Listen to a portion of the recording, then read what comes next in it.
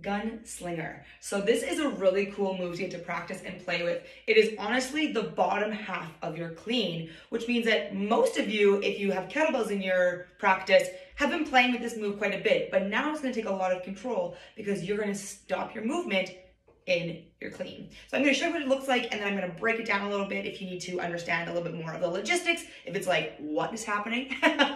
So let's get into it. So you're gonna grab onto your kettlebell. Starting off, you're gonna get yourself set up like you would in a regular swing. So hinging back, loading through the hamstrings. Watch yourself, Bindi.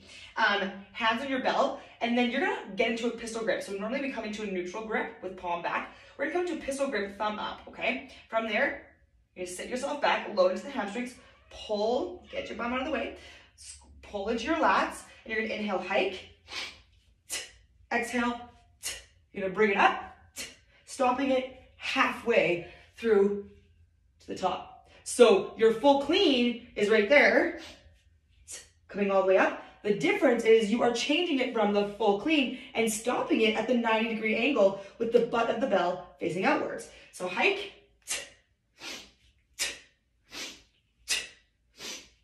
back down. So it does take a little bit of control because naturally you're gonna want to come all the way straight up into your rack. You have to stop it at 90 degrees.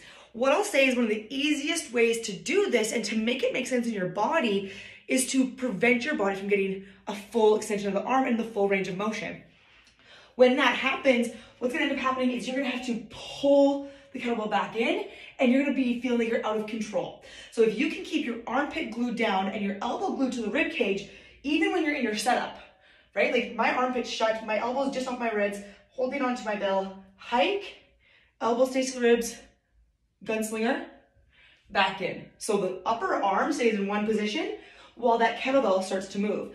If that works for you, great, play with that. If you're still struggling and you're having your bell come all the way up to here and it bottoms up, what I want you to focus on is the back end of the shotgun, right? So we're used to doing the shotgun into your clean. Now you're going to pull, punch, pull, swing, pull, swing. So instead of doing the pull, punch, you're doing pull, drop, pull, drop.